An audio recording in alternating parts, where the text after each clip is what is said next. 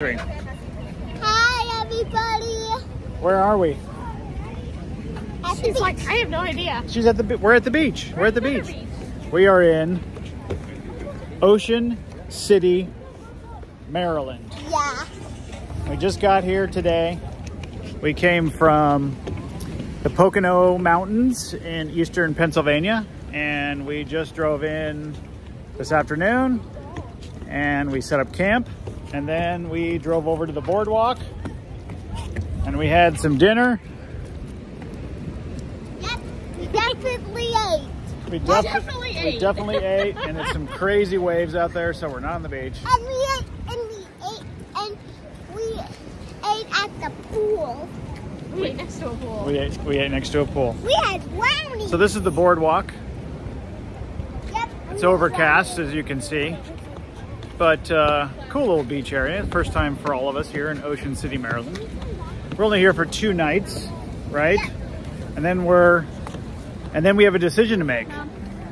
Are we going to keep going south right into Hurricane Idalia, who's now a Category 2, I guess? No, we're not going to do that. It's interesting, the timing of our arrival at Camp Hatteras in North Carolina, which is our scheduled next stop, is about the same time that the hurricane is supposed to be going, but you know, forecast to go through there literally within the same afternoon, which is Thursday. So we're watching the storm for the next 24, 48 hours and have to make a decision on where we're going to be going. Okay, Leah, back up. Back up. And then we can see you. Don't be so close. Show us money to get that guy. No, I don't have any cash. Do you have a coin? I got nothing. Hopefully, maybe he takes American Express.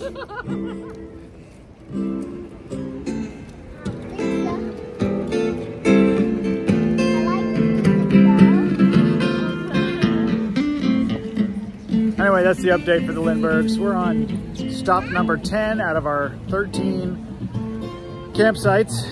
From here, we're supposed to go to North Carolina, Camp Hatteras, as I mentioned. From there, Myrtle Beach, South Carolina, and then finally to Jekyll Island, which is our last stop before we head back to Florida. Had a lot of fun. Got a lot of great memories, got a lot of awesome pictures.